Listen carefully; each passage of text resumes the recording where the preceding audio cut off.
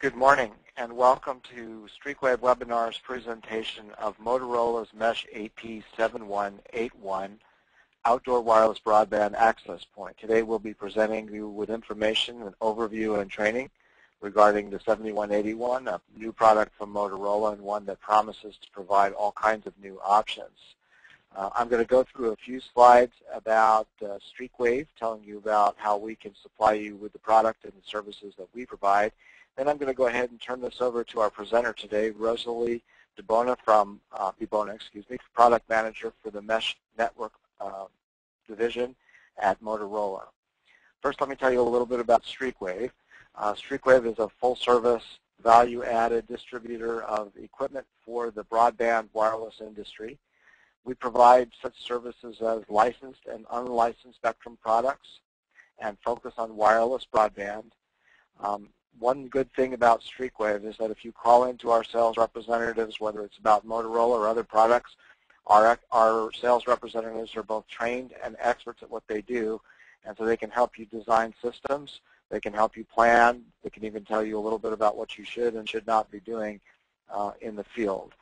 All of our service people are Motorola trained and certified, and Streakwave is there to add you with value for all of your wireless equipment needs. You can reach us at 888-604-5234 or anytime on the web at www.streakwave.com.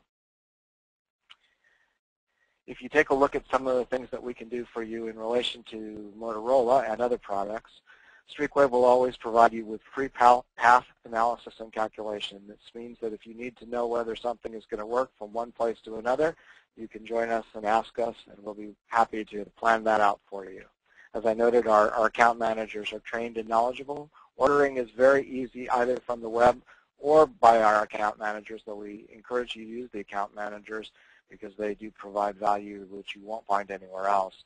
We also have 3 locations in the United States, which means that we can get product to you very quickly, and we can ship it internationally. We always do stock products, so you can find things right on our shelves.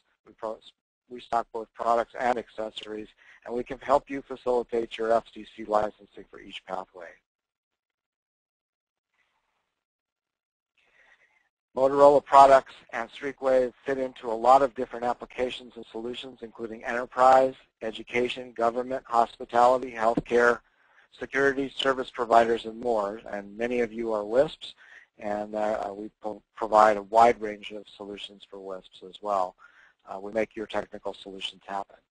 We're very happy to have today with us Rosalie Dubona from Motorola. She's a very experienced product manager in the Mesh AP7181 Outdoor Wireless Group, and she's been working in the industry for over 25 years, so she's got a good background to tell you all about the new product and the past products and the technology. So I'm going to go ahead and turn this over to Rosalie, let her tell you about Motorola and about the products that she's going to present today. Rosalie?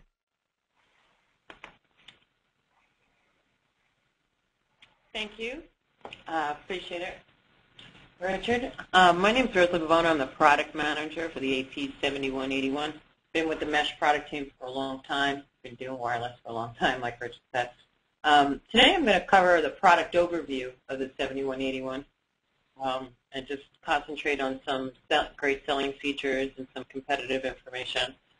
And we'll leave some time at the end to answer questions. I don't know if you know this, but we've actually combined our whole indoor-outdoor group together under one P&L.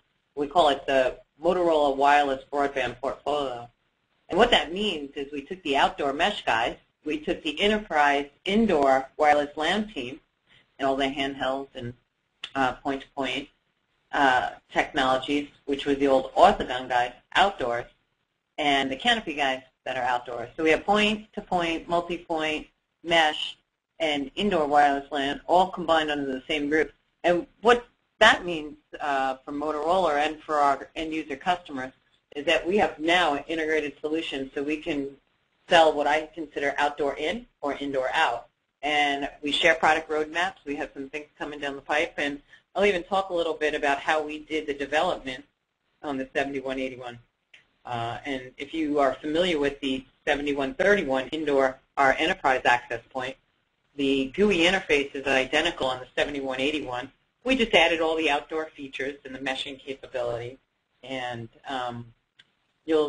if you're experiencing indoor, the GUI looks almost identical. Different outdoor functionality, and that's just one of the ways that we're sharing product roadmaps. So that's pretty significant for our customers. Let's talk a little bit about the 802.11n standardization. So the 802.11n standard was developed by the IEEE. It was actually ratified in September 11th, 2009. So it took about, I think it was about 7 years under development. They kept pushing it off.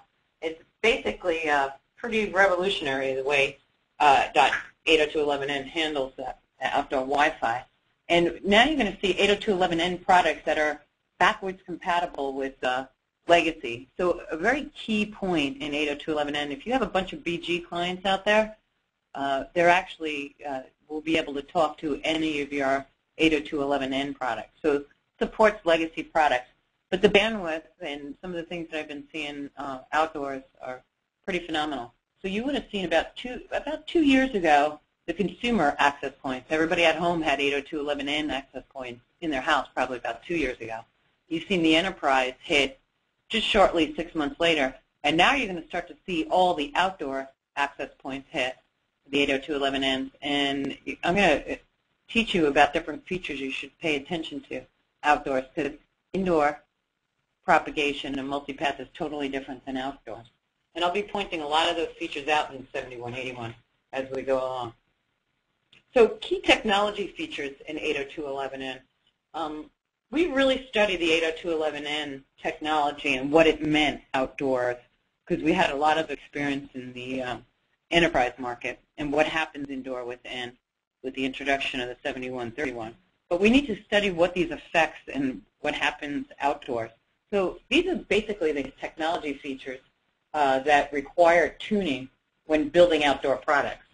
MIMO, which means multiple in, multiple out, that's when you start to see a bunch of antennas per radio, 2 and 3 antennas per radio now. It's not like a BG node where you had a BG radio and you had one antenna for transmit and receive. You're going to start seeing a bunch of access points with multiple antennas.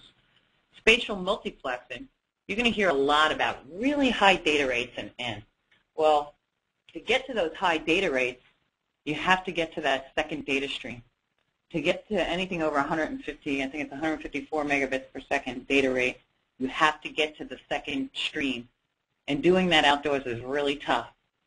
Packet aggregation, what that means is taking a bunch of small packets, combining them into large packets, and then pushing it out. It's really helped video applications and CAD applications. The biggest thing with packet aggregation is it's basically probably the one largest feature in 802.11n, because that'll allow you to double your data rates. Most vendors just take the reference design from the manufacturers and then just ship it out. We take all the algorithms that were done on the reference design and then tweak it for our particular application, which in the case of 7181 is for outdoors. Maximum ratio combining, people call that MRC gain. Clients, what that means in English is clients can hear better. If you have 3 receive antennas, you're likely to hear your legacy clients out there much better than if you only had 1 receive antenna. You're going to see a bunch of products hit the market that are, I call them 1x3s, 1 transmit and 3 receives, because they think there's only going to be legacy clients around for the next 3 to 5 years.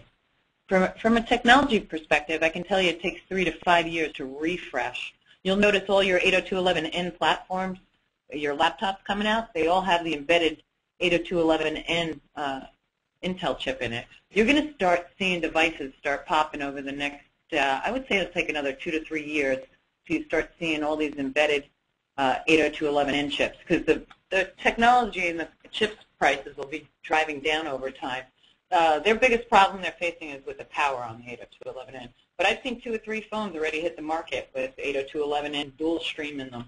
I've also seen, we've tested the iPad and things like that, which has its own 802.11n chip in it. So you're going to start to see it, and it'll take 3 to 5 years for that refresh to happen. So clients can hear better. We, Motorola, took into account low-power devices, medium-power devices, and high-power devices when we designed